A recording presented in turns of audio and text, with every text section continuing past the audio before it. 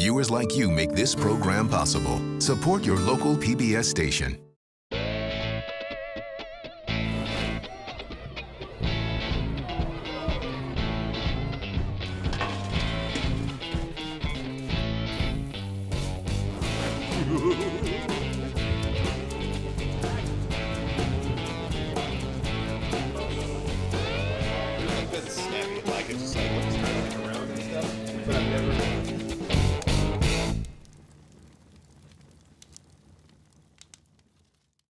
Welcome to BBQ with Franklin. Sausage is part of a long chain of history and standard at many barbecue joints. And today on this episode, we're going to learn how to make it from scratch and look at some of the various ways people are making it here in Central Texas. But first, sausage is one of the world's oldest prepared foods, and you can find a variety of sausage in just about every country of the world. In the spirit of giving every country's sausage its due, here are as many sausages as I can name in 30 seconds. Square sausage, Salzig Morganug, Chorito, Cervelat, Weisswurst, Landjäger, Leberwurst, Braunschweiger, Wurstel, Siskon, Makara, Bidvorsti, Schwarfska, Kanska, Kolbas, salami, Luganaga, mortadella, klobasa, sosis, boerewurst, sujuk, lapcheng, guntiang, sai krakisan, sundae, kababoko, longanita, bochifara, morcilla, linguiça, chorizo, processed meat stick, hot dogs, sausage. See? And that's just a few. Sausage is everywhere, but in Texas, it's really big. So much that we've actually got a city designated the sausage capital of Texas, Elgin, where some places have been making sausage for over 100 years.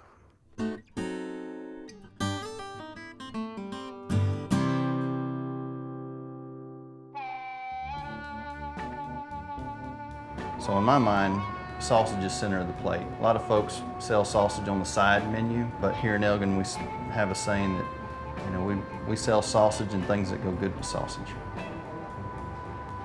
Our business was started in 1882 by a man named William Moon. My family's run the business for the last 46 years, and we're actually the third generation of our family to work in the business and run Southside. So the roots of this business, we're simply a small town butcher shop really that sold barbecue on the side.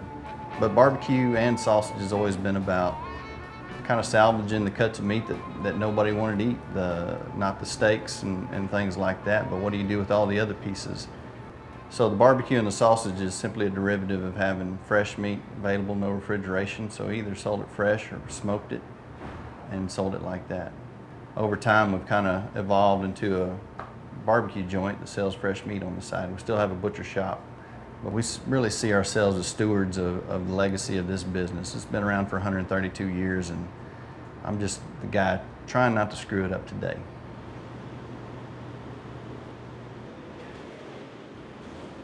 We do have a USDA inspected processing facility here at our restaurant in Elgin. It's on the back side of our restaurant, so we've got about 15,000 square feet under refrigeration where we make all of our sausage and barbecue products, and that inspection gives us the ability to ship it across state lines. Well, I think our sausage is special just because it's simple. It's not over-engineered. When you read our ingredient statement, you can understand exactly what's in the sausage. We use the beef navel, which is right on the back end of the brisket, so we've got a lot of the same muscles and a lot of the same fat that you would have in a brisket. And so we just coarse grind that. Just an all beef product. We use natural casing, which is the only pork in the sausage. We've got our all beef original sausage. Here in the last 5 years, we've introduced a jalapeno cheese sausage as well. We also distribute a Polish sausage, a country style sausage, a garlic sausage. A few years ago, when we turned 125 years old, we came out with a 1882 version of our original sausage that just harkened back to the old days and put the heat back into it. So I think barbecue is more than just a food. I think it is a culture. I think it's a way of life. When you think about Texas barbecue, you think simple, you think pure. True, authentic Texas barbecue is really just 4 main ingredients in my opinion. You've got fresh, good quality meat, which is normally beef. You've got a dry rub. You've got post oak, wood to make your fire to cook the meat, and then just time. It's just simple, and we try to do it the same way it was done back in 1882. We've just quietly sat back over the last 132 years and done what we do, and we feel like it's kind of come back around to us, and we fit right into the mix with the new barbecue movement. Barbecue's cool now, and that's good for everybody.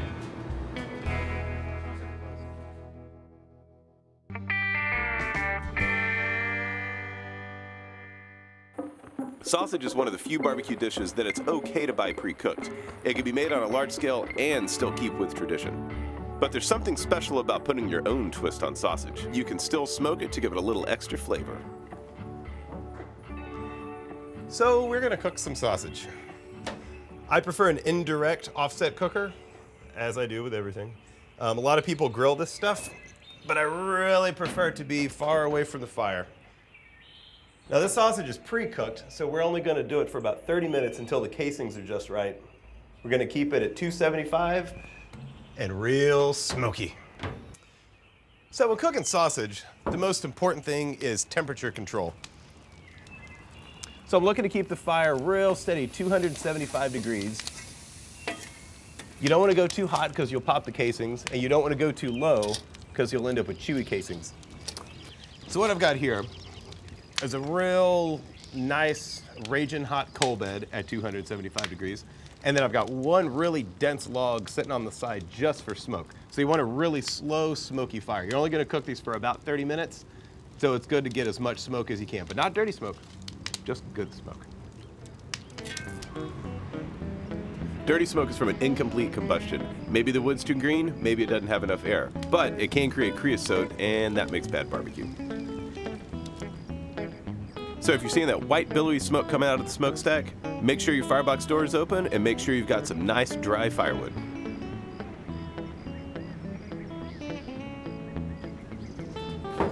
So we're about 30 minutes in right now. Some of these should be over, some of these should be under, and hopefully one of them is just right. Let's see what we got. So what I'm looking for is these little splotches of fat in there. I want those to start cooking the casing from the inside. There's a really, really small window. You want to get the casing as cooked and crispy as possible from the inside without popping it. This one looks nice on the casing. It's pretty taut. It hasn't really popped yet. This one looks real nice, like the way the fat kind of cooked in there and stuff. So if you look at this one, obviously it went a little bit too far. The casing's kind of shrivelly. It got a little too hot, it popped. It's still delicious, but the casing is going to be a little bit different. You know, some are better than others, some are perfect, some are far less than perfect, but that's how it goes.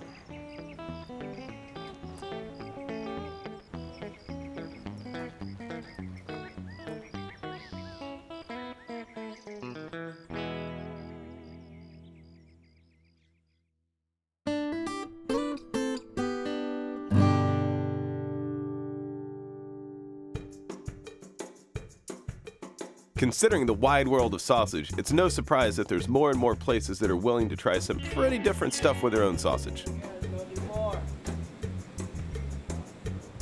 You know, barbecue and sausage is one of those things that go back from beginning of time. You know, when man discovered fire, that's when man discovered barbecue. It's when they started cooking over an open flame. Survival. You know, you took the parts that fell out, you shoved it into a casing and you cooked it up. You took the other parts and you threw it directly on the fire and cooked it up, you know? And that's how it all falls together. At least that's how I look at it.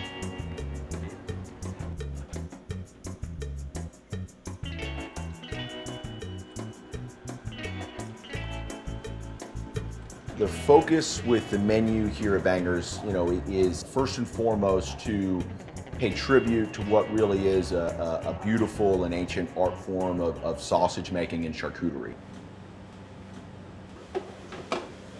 And to me, that means the way that you do it. We try to do as much as we can by hand. There's nothing mechanized here. It's paying respect to the amount of time that process is supposed to take, allowing things to cure, allowing things to, you know, flavors and spices to get to know themselves. The meat's got to be a certain temperature. Your fat's got to be a certain amount going into it. It's all got to be kept cold. And then what you're doing is you're creating an emulsion in between the meat and the fat, and you're binding those proteins together. And you got to use fresh product, man. You can't be using some swag nonsense. It's like, you know, People think like, oh, sausage is all the stuff that hits the ground. No, man, sausage is beautiful. Fills the bun, man. No matter what, you always have sausage with the bun. Just a beautiful thing. And we cover the classicals, you know, the bratwurst, your bockwurst, you know, your currywurst. We use old school techniques, but throw a new curveball to it and change it up a little bit.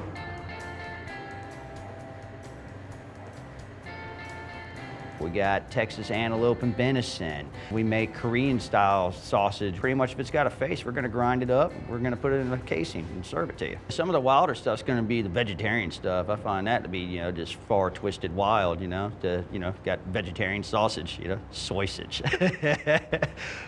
Yeah, do me a favor and go ahead and get me a couple of tray jacks set up. When cooking sausage, man, it all comes down to, you know, slow down in life, man. Cook it low and slow. You want that casing to just pick up a beautiful golden brown color, and you want it to snap. If you go too hot, too fast, man, you're gonna split it. If you split that skin, they all just bust on themselves and just climb out, and you gotta start over again. We're gonna pull our currywurst out. This is, you know, kind of like a German street food. Very heavy curry flavored sausage.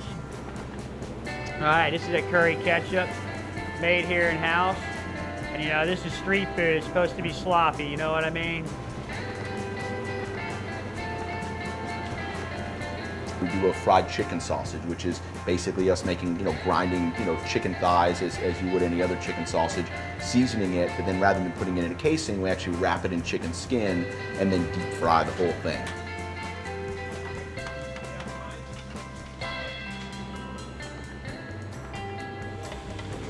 It's a fun way to play on again an old ancient classic. So it's pretty cool. Meat is my true love. Like the art of butchery, the art of charcuterie, the art of making sausage. This is my passion, and this is what I truly love doing.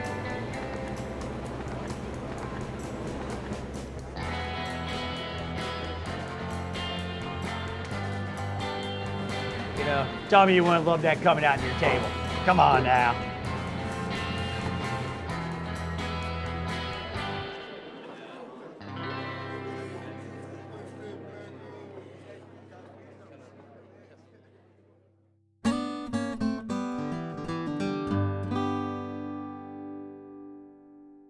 At Franklin Barbecue, we've got a ton of meat scraps. And one really old school way to get rid of those is to make sausage.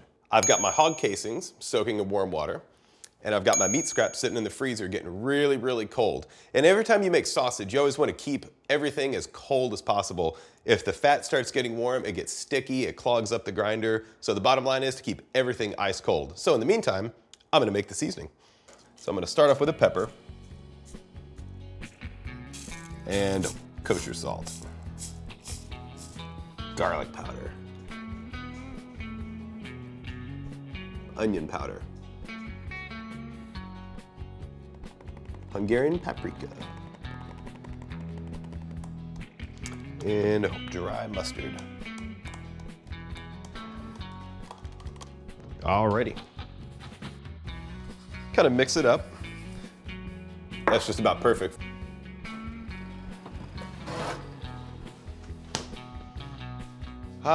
Brisket trimmings from the restaurant. So all sausage has to have a little bit of fat. If you don't have fat, it's just gonna be too lean, it's gonna be dry.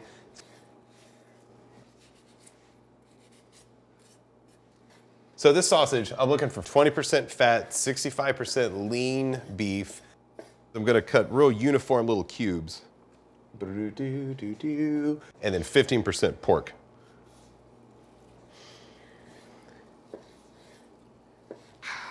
Just touch something. Alrighty, so the next step, I'm gonna dump all of our meat on the cutting board. So right now, I'm just kind of looking at this stuff. I'm gonna mix it in by hand. I want the fat, the beef, and the pork to be evenly distributed throughout the pile. Then I'm gonna mix in the seasonings and just make sure it's really worked in there pretty good before I put it back in the freezer.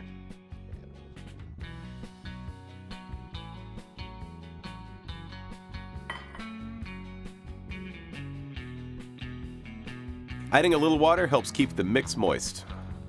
Really just kind of working everything in. Make sure the salt and the pepper look even across it. Don't want it splotchy. You know, it's a real bummer when the fat and the meat get warm while making sausage. So keep everything ice cold, including the parts to the grinder. All right, so get the auger on. Put the tray on. Plunger. This is the sausage stuffing tube. So I'm gonna unscrew this. So you can get any size grinding plate you want. I prefer a 10 millimeter. You could go smaller, you could go bigger. Any way you like. So, sausage stuffing tube. Now for the casings. These are hog casings. 30-32 is the size. So they've been soaking in warm water, so they're super pliable. Gonna wet the tube a little bit. At this point, you just kind of spend some time working it on there. So our meat's got the seasoning set on it. It's been in the freezer for a little bit. Super duper chilled. So load up the tray. Turn on the grinder. Got my hand here. I'm gonna keep the stuffer pretty close because I'm probably gonna need this thing. So I'm gonna hold my right hand right here, kind of to tension the casing a little bit. I'm gonna take my left hand, and I'm just gonna kind of hold it like that. You don't wanna tie this off first and get a pocket of air, so I'm gonna leave it open until later. But as I start feeding meat through the auger, I'm gonna hold it, and then as the casing fills, I'll kind of gradually control the speed of it with my hands. You know, it might be nice to have a helping hand sometimes when you're doing this. Oh, there it goes. So notice how fast it's coming out. Too fast, and then pinch it off. Give it a good twist.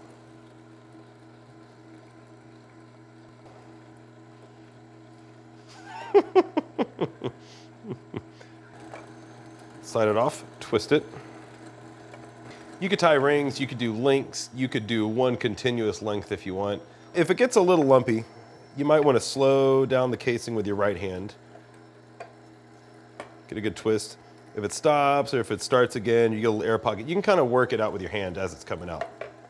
Alrighty, and that's it for that casing. Thank you, helping hand. Maybe check your twists. Twist them up by hand if you want, if you missed a couple of them. So I'll cut them into lengths of 4. 1, 2, 3, 4. That way I can get them on the cooker a little bit easier. I can store them a little bit easier. That's just kind of how I like it. You can do anything you want. Doesn't matter.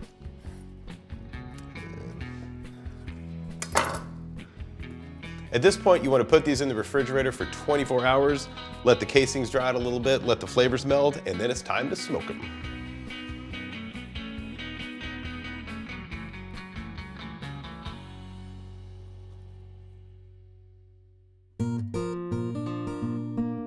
Here in Central Texas, you're bound to see a ton of different ways people cook sausage. A lot of places cook their sausage on racks. It's a great way to cook a lot of sausage all at once. But I prefer to cook sausage on a grate in an offset cooker. Keep it low and slow and make sure the casings don't pop.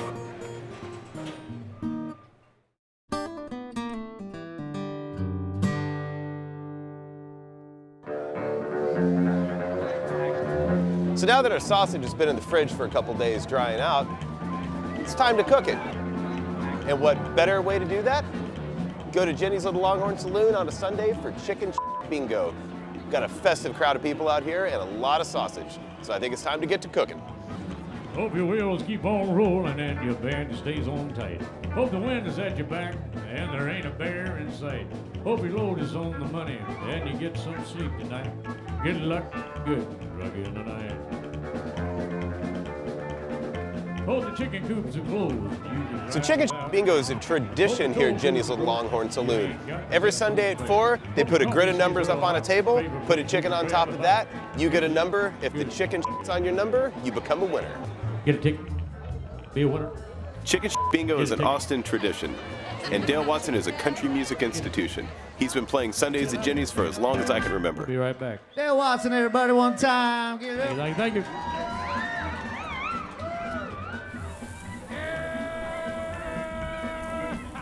Sausage is sort of the ultimate party food. It's self-contained and it's pretty easy to cook.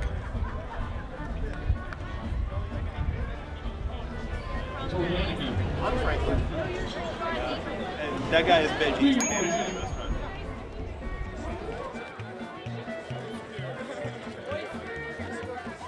Oh, get in there. Grab yourself a cold one.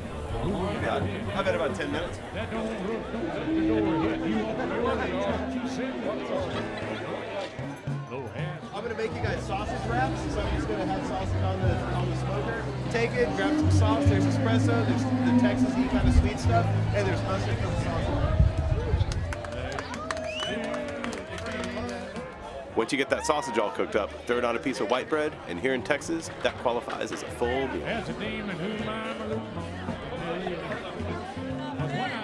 You know one thing, when people find out you've got barbecue, look out. While we're out here feeding the public, inside they're waiting for that chicken to pick a winner.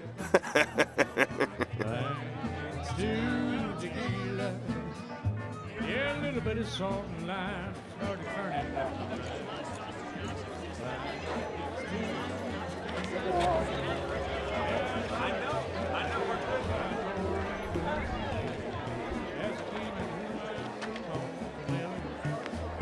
You got to know. It's always a good idea to have a lot more than you think you need, because no matter how much you got, it's never enough, and someone's always going to get disappointed. This was the last one.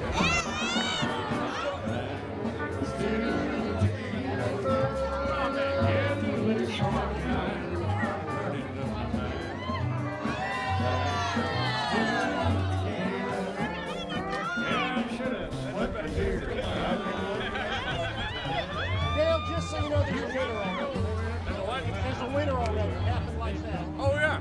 Yeah. Well, I got to get back in there. Thank you, sir.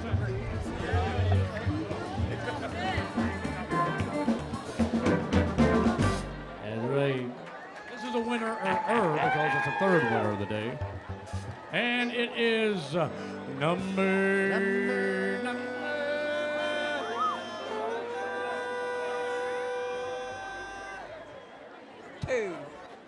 Two is the winner. Number two is the winner. Number two is the winner. Number two is the winner. Who's number two? Two is the winner because the chicken did. Number two and the winner.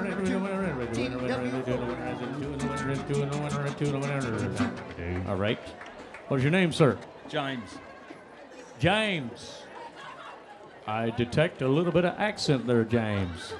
Where are you from, James? Australia. Australia. So we're cleaning out a sausage, and the hen has made her mark. Hey, adios. Yeah, y'all got a brick pit back there, right? Let's take a hint.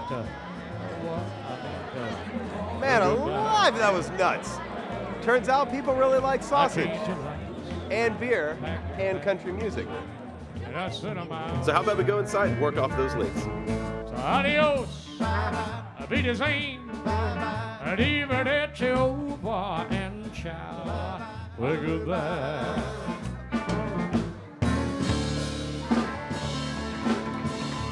All right. Hey, y'all ain't got to go anywhere. Y'all can stick around and drink a little bit. So the meat's super chilled. Gross, so laid back, man. Now this sausage is pre-cooked.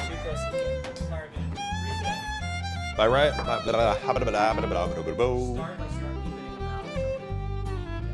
May the sausage begin. Oh, no. Thank you. Okay, it just glittered.